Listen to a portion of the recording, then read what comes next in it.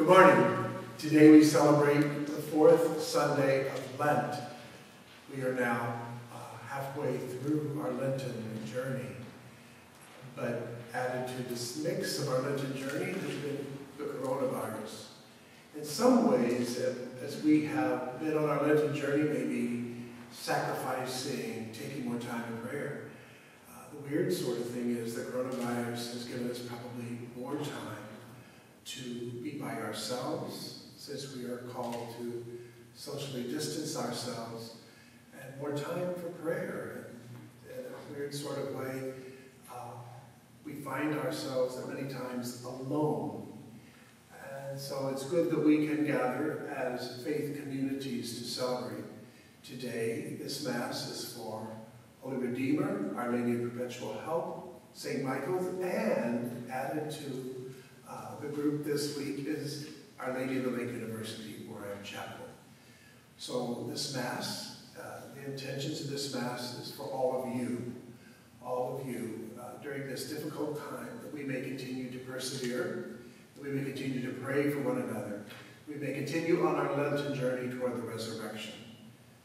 Please join me in prayer as we celebrate, as we worship our Lord, and we give thanks to God for the great gift of life.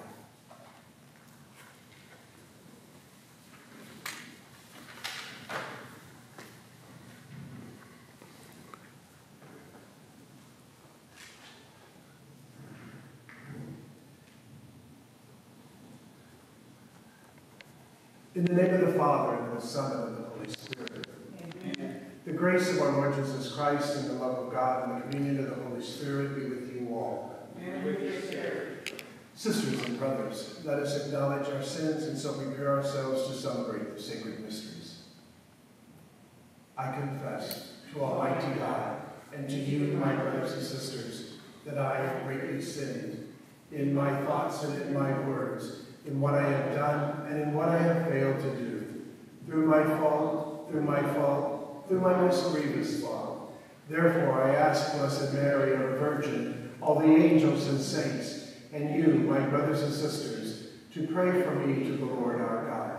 May Almighty God have mercy on us, forgive us our sins, and bring us to everlasting life. Amen. Lord have mercy. Lord have mercy. Christ have mercy. Christ have mercy. Lord have mercy. Lord have mercy. Let us pray. O God, who through your word reconciled the human race to yourself in a wonderful way, grant, we pray, that with prompt devotion and eager faith, the Christian people may hasten toward the solemn celebrations to come, through our Lord Jesus Christ, your Son, who lives and reigns with you in the unity of the Holy Spirit, one God, forever and ever. Amen. Let us be seated as we listen to the word of the Lord.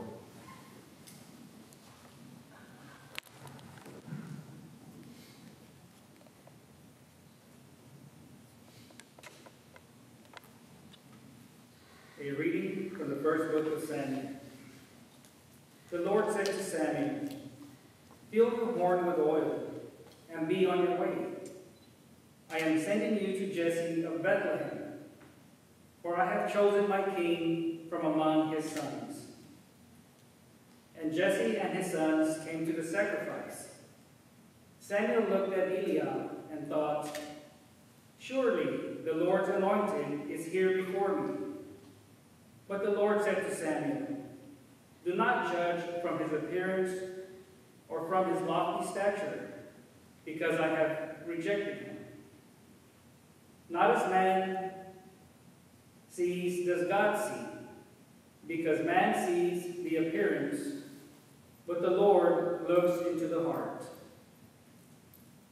In the same way, Jesse presented 7 sons before Samuel. But Samuel said to Jesse, "The Lord has not chosen any one of these." Then Samuel asked Jesse, "Are these all the sons you have?" Jesse replied, "There is still the youngest, who was tending the sheep." Samuel said to Jesse, "Send for him. We will not begin the sacrificial banquet until he arrives here." Jesse sent and had the young man brought to them. He was ruddy, a youth handsome to behold, and making a splendid appearance. The Lord said, "There, anoint him, for this is the one." Then Samuel, with the horn of oil in hand, anointed David in the presence of his brothers. And from that day on, the Spirit of the Lord rushed upon David. The word of the Lord. Thanks be to God.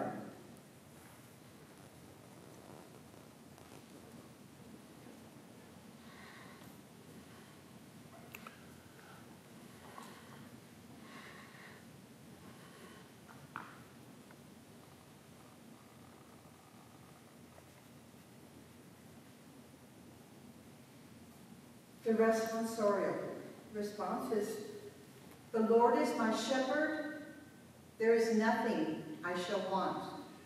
The Lord is my shepherd, there is nothing I shall want. The Lord is my shepherd, I shall not want.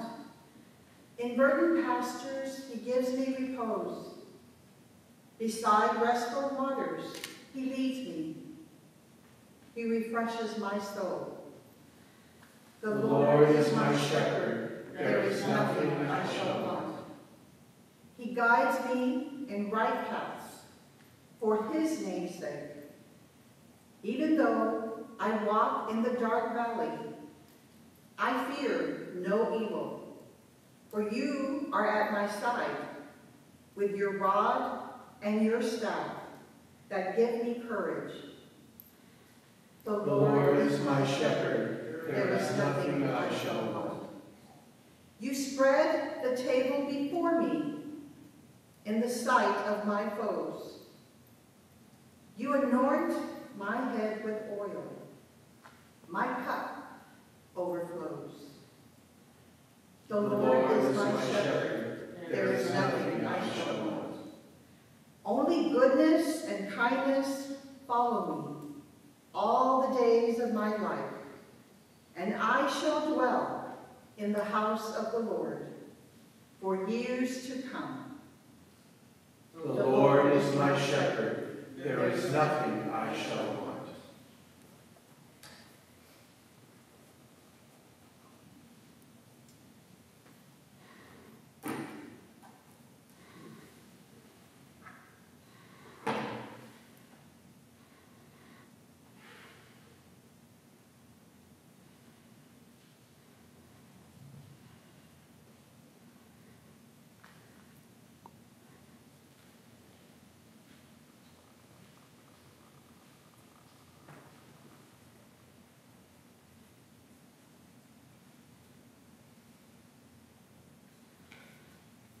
Lectura de la carta del apóstol San Pablo a los Efesios. Hermanos, en otro tiempo ustedes fueron tinieblas, pero ahora, unidos al Señor, son luz. Vivan, por lo tanto, como hijos de la luz. Los frutos de la luz son la bondad, la santidad y la verdad. Busquen lo que es agradable al Señor y no tomen parte en las obras estériles de los que son tinieblas. Al contrario, repruébenlas abiertamente, porque si bien las cosas de ellos que hacen en secreto da rubor aún mencionarlas, al ser reprobadas abiertamente, todo queda en claro, porque todo el que es iluminado por la luz se convierte en luz. Por eso se dice, despierta, tú que duermes, levántate de entre los muertos, y Cristo será tu luz. Palabra de Dios. Te alabamos, Señor.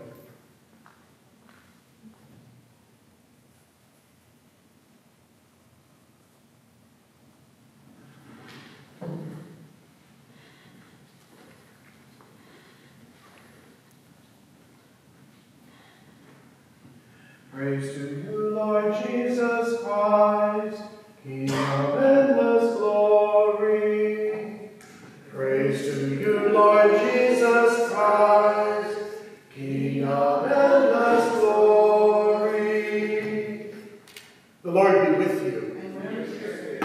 A reading from the Holy Gospel according to John. Glory to you, Lord. As Jesus passed by, he saw a man blind from birth. His disciples asked him, "Rabbi, who sinned, this man or his parents, that he was born blind?"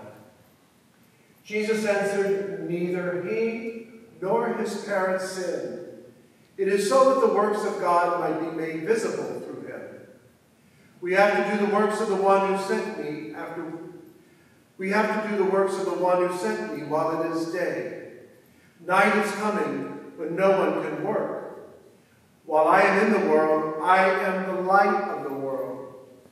When he had said this, he spat on the ground and made clay with the saliva and smeared the clay on his eyes and said to him, "Go wash in the pool of Siloam," which means sent. So he went and washed and came back able to see. His neighbors and those who had seen him earlier as a beggar said, "Isn't this the one who used to sit and beg?" Some said, "It is," but others said, "No, he just looks like him." He said, "I am." So they said to him, "How were your eyes opened?" He replied, "The man called Jesus made clay and anointed my eyes and told me, 'Go to Siloam and wash.' So I went there and washed and was able to see." And they said to him, "Where is he?" He said, "I don't know." They brought the one who was once blind to the Pharisees. That Jesus had made clay and opened his eyes on a Sabbath. So then the Pharisees also asked him how he was able to see. He said to them, "He put clay on my eyes, and I washed, and now I can see." So some of the Pharisees said, "This man is not from God, because he does not keep the Sabbath." But others said, "How can a sinful man do such signs?" And there was a division among them. So they said to the blind man again, "What do you have to say about him since he opened your eyes?" He said, "He is a prophet."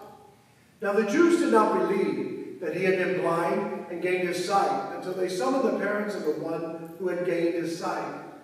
They asked him, "Is this your son, who you say was born blind? How does he now see?"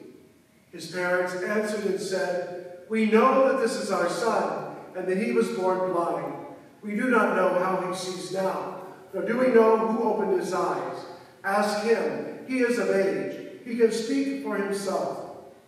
His parents said this because they were afraid of the Jews, for the Jews had already agreed that if anyone acknowledged him as the Christ, he would be expelled from the synagogue. For this reason, his parents said, "He is of age. Question him." So a second time, they called the man who had been blind and said to him, "Give God the praise. We know that this man is a sinner." He replied, "If he is a sinner, I do not know. One thing I do know is that I was blind and now I see." So they said to him, "What did he do to you? How did he open your eyes?" He answered them, "I told you already, and you did not listen. Why do you want to hear it again? Do you want to become his disciples too?" They ridiculed him and said, "You are that man's disciple. We are disciples of Moses. We know that God spoke to Moses, but we do not know where this one is from." The man answered and said to them, "This is what is so amazing, that you do not know where he is from, yet he opened my eyes. We know that God does not listen to sinners, but if one is devout and one does his will, he listens to him. It is unheard of that anyone ever opened the eyes of a person born blind. If this man were not from God, he would not be able to do anything." They answered and said to him, "You were born totally in sin, and you are trying to teach us?" Then they threw him out. When Jesus heard that they had thrown him out, he found him and said, "Do you believe in the Son of Man?" He answered and said, "Who is he, sir, that I may believe in him?" Jesus said to him, "You have seen him. The one speaking with you is he." He said, "I do believe, Lord," and he worshipped him. Then Jesus said, "I came into this world for judgment, so that those who do not see might see, and those who do see might become blind." Some of the Pharisees who were with him heard this and said to him, "Surely we are not blind, are we? Jesus said to them, if you were blind, you would have no sin. But now you are saying, we see, so your sin remains. The Gospel of the Lord. Praise to you, Lord Jesus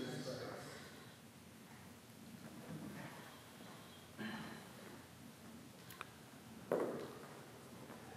These weeks of Lent, when we have the scrutinies, although we aren't having the scrutinies, we have, and of course it's Cycle A readings, and so we have these great readings of the woman at the well. Today we have the man born blind. And I was thinking a lot about that, about not being able to see the confusion, the chaos, the darkness. And I thought about what we're going through right now. How I wish we had some sort of way to see what's going to happen and where it's going to lead and what's going to go on. Just as the blind man probably had a great deal of fear and uncertainty in his life, we experience that same fear and uncertainty in our lives.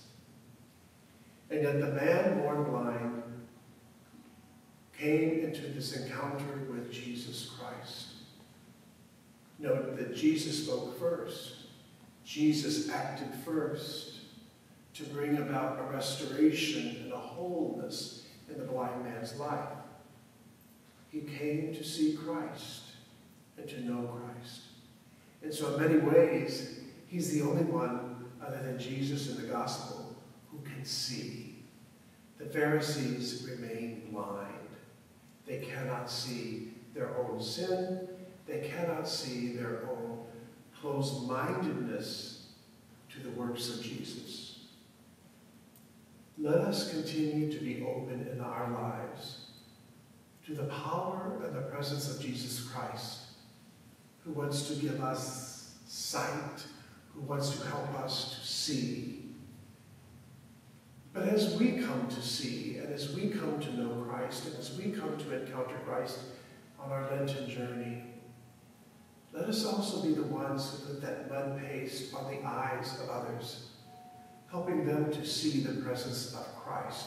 I think we, as communities, have that potential to help others to see Christ by our actions, the actions of generosity and kindness and love and mercy and forgiveness, especially in this time now of darkness, in this time of chaos, that we can be that light for others by calling someone up, by reaching out to someone who is alone, by not distancing ourselves completely socially from others, but reaching out and helping them to understand that, yes, we will get through this. Yes, the Lord is still with us, and yes, that the Lord loves us.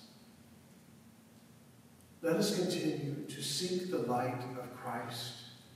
Let us continue to be the light of Christ, so that all may come to know, that all may come to see the Christ who is in our midst.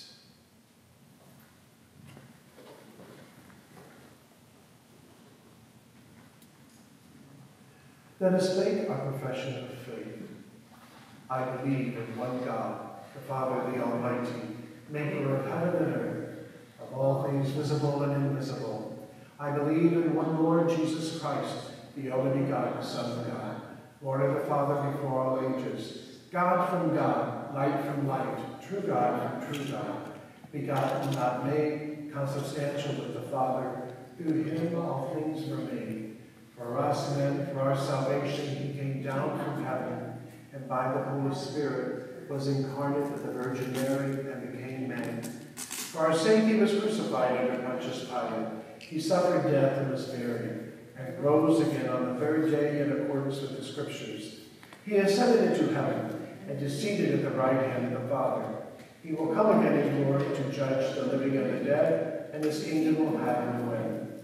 I believe in the Holy Spirit, the Lord, the giver of life, who proceeds from the Father and the Son, who with the Father and the Son is adored and glorified, who has spoken through the prophets.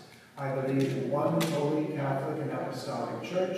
I confess one baptism for the forgiveness of sins, and I look forward to the resurrection of the dead and the life of the world to come. Amen.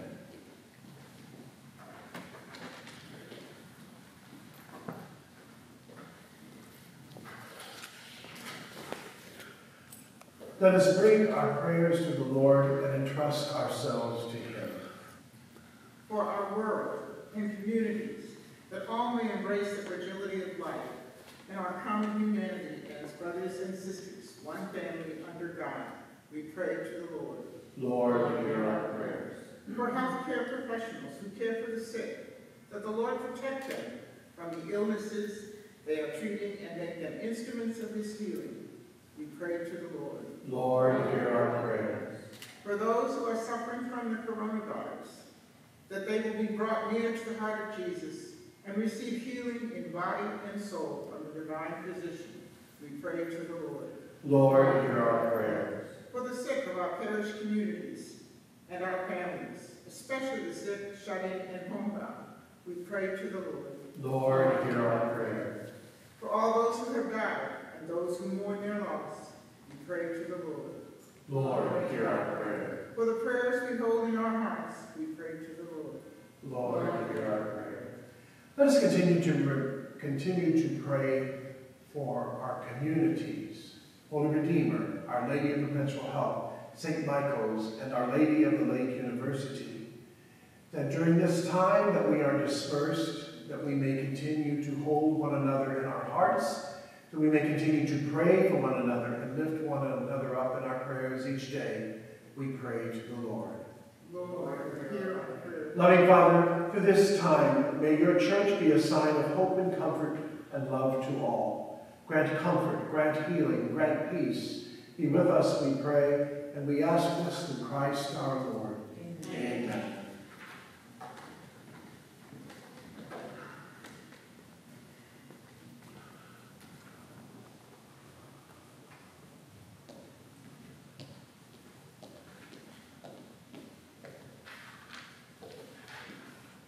Blessed are you, Lord God of all creation, for through your goodness we have received the bread we offer you, fruit of the earth and work of human hands that will become for us the bread of life.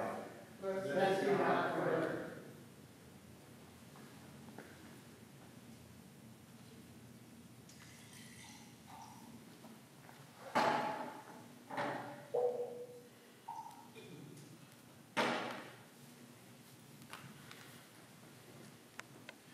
Blessed are you, Lord God of all creation, for through your goodness we have received the wine we offer you, fruit of the vine and work of human hands that will become our spiritual drink. Blessed be God forever.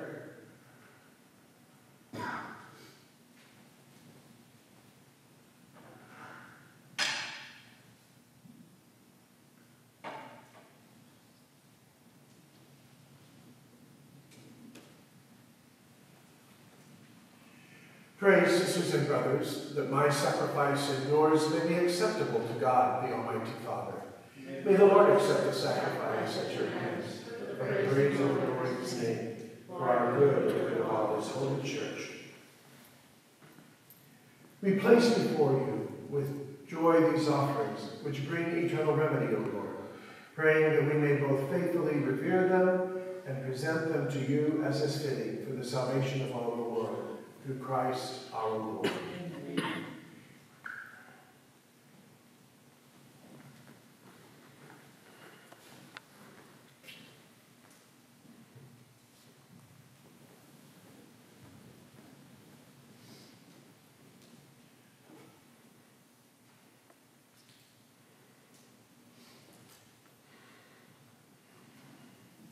The Lord be with you. And with your spirit. Lift up your hearts. Let us give thanks to the Lord our God. It is truly right and just, our duty and our salvation, always and everywhere to give you thanks, Lord, Holy Father, Almighty and eternal God, through Christ our Lord. By the mystery of the Incarnation, he has led the human race that walked in darkness into the radiance of the faith, and has brought those born in slavery to ancient sin through the waters of regeneration to make them your adopted children. Therefore, all creatures of heaven and earth sing a new song in adoration, and we with all the host of angels cry out, and without end acclaim, Holy, holy, holy Lord God of hosts, heaven and earth are full of your glory. Hosanna in the highest. Blessed is he who comes in the name of the Lord. Hosanna in the highest. You are indeed holy, O Lord, the fount of all holiness. Make holy, therefore, these gifts, we pray, by sending down your Spirit upon them like the dewfall, so that they may become for us the body and blood of our Lord Jesus Christ. At the time he was betrayed and entered willingly into his passion, he took bread and, giving thanks, broke it and gave it to his disciples, saying, "Take this, all of you, and eat of it, for this is my body, which will be given up for you."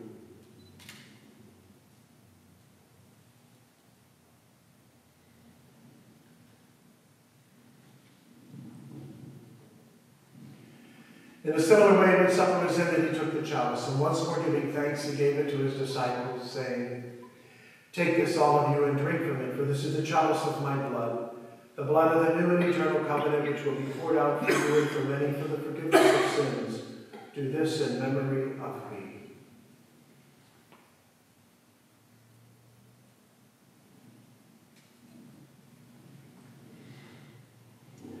The mystery of faith.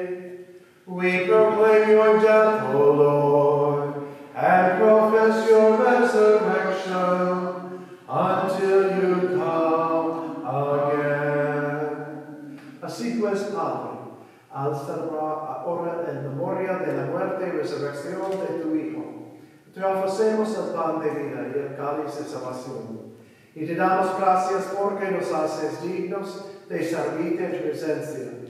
Te pedimos humildemente que el Espíritu Santo congregue en unidad a cuantos participamos del cuerpo y la sangre de Cristo. Acuérdate, Señor, de tu iglesia extendida por toda la tierra, y con el Papa Francisco, con nuestro obispo Gustavo, y todos los pastores que cuidan de tu pueblo, lleva a su perfección por la caridad. Acuérdate también de nuestros hermanos que se vivirán en la esperanza de la resurrección, y de todos los que han muerto en tu misericordia, admítelos a contemplar la luz de tu rostro. Ten misericordia de todos nosotros, y así con María, la Virgen Madre de Dios, su esposo San José, los apóstoles y cuantos vivirán en tu amistad a través de los tiempos, merezcamos por tu Hijo el Cristo compartir la vida eterna y cantar tus alabanzas.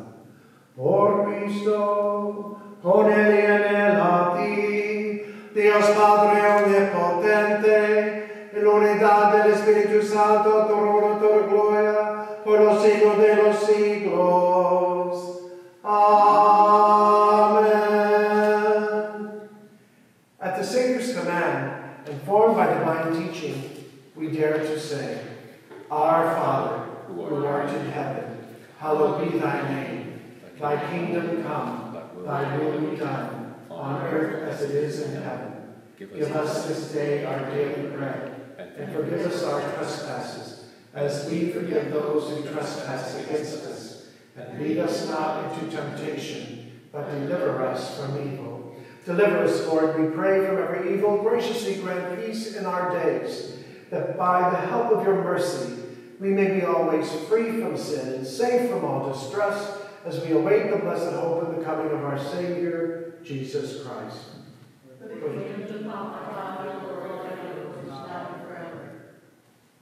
Lord Jesus Christ, you said to your apostles, "Peace I leave you, my peace I give you. Look not on our sins, but on the faith of your church, and graciously grant your peace and unity in accordance with your will, who live and reign forever and ever." Amen. La paz del Señor esté siempre con ustedes. Dense fraternalmente la paz.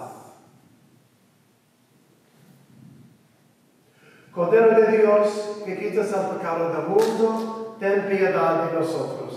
Cordero de Dios, que quitas el pecado del mundo, ten piedad de nosotros. Cordero de Dios, que quitas el pecado del mundo, danos la paz.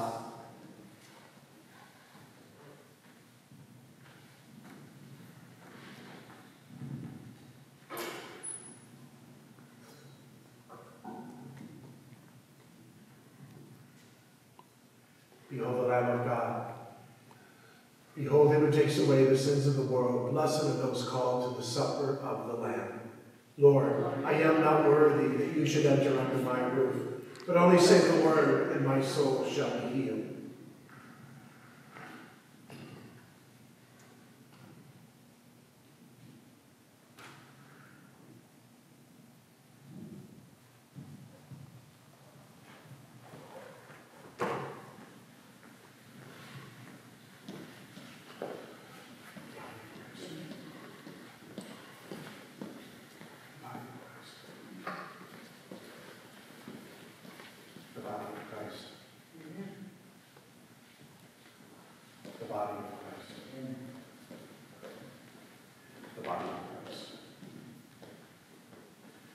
Loving God, we ask you to be with all of our brothers and sisters who are joining us in this communion spiritually from their homes.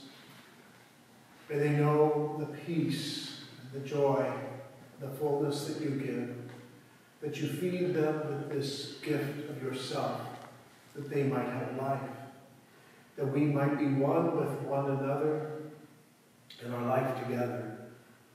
Continue to pour out your blessings upon us, Lord. We thank you for the gift of this Eucharist. We thank you for the gift of your life. We thank you for the love that you bestow upon us. We thank you for the forgiveness and mercy and the life that you give us through the gift of yourself.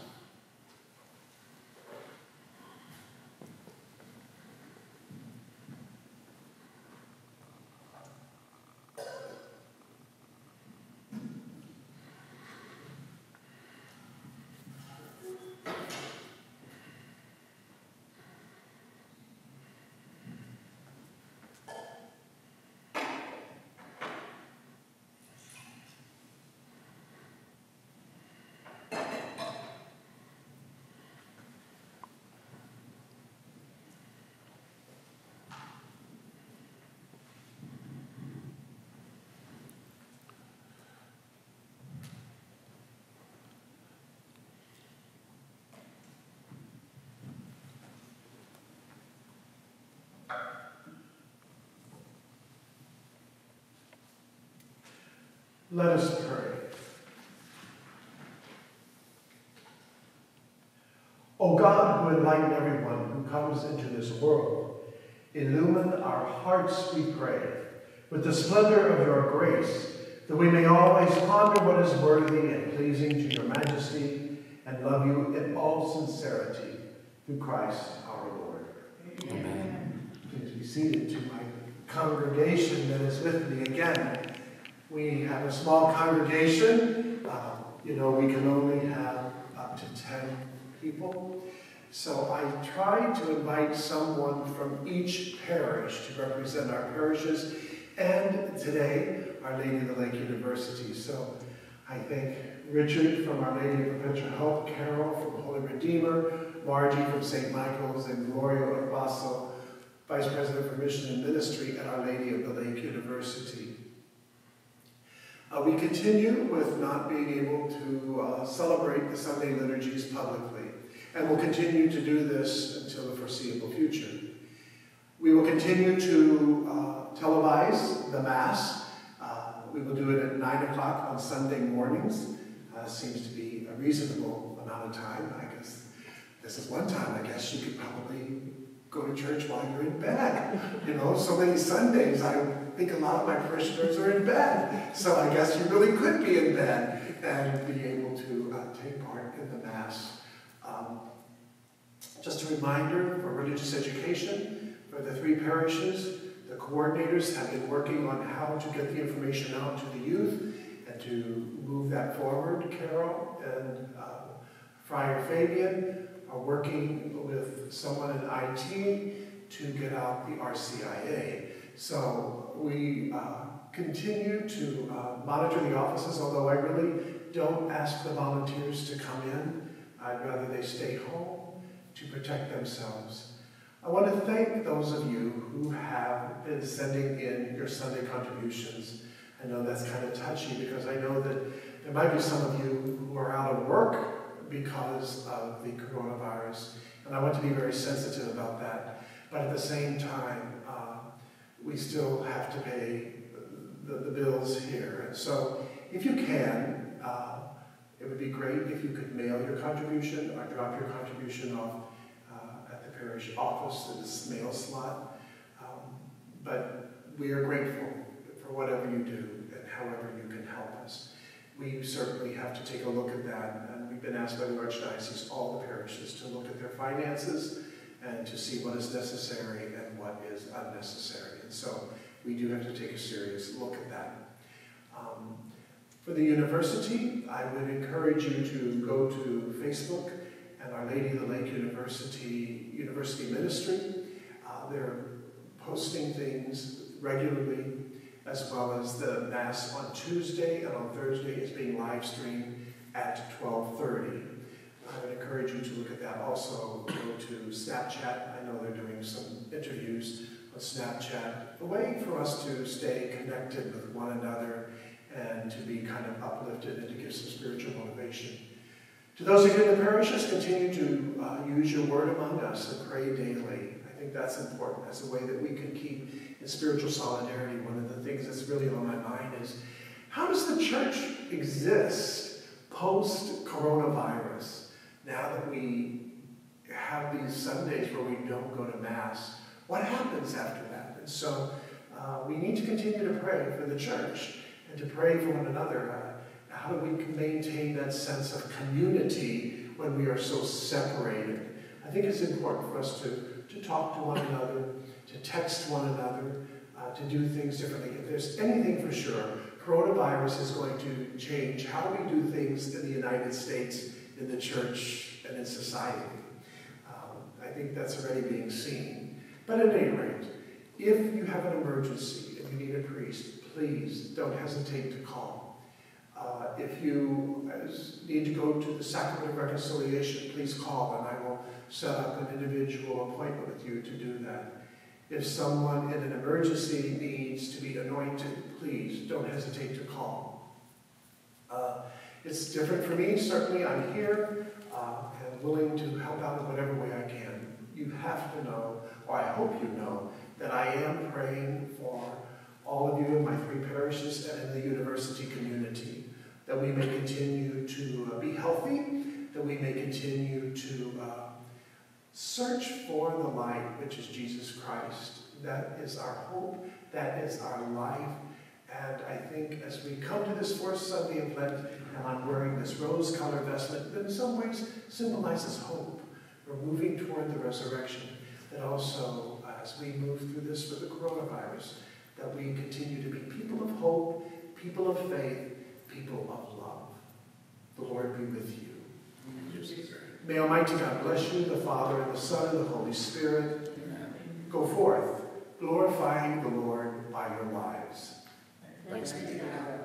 I will see you next Sunday at 9:00 a.m.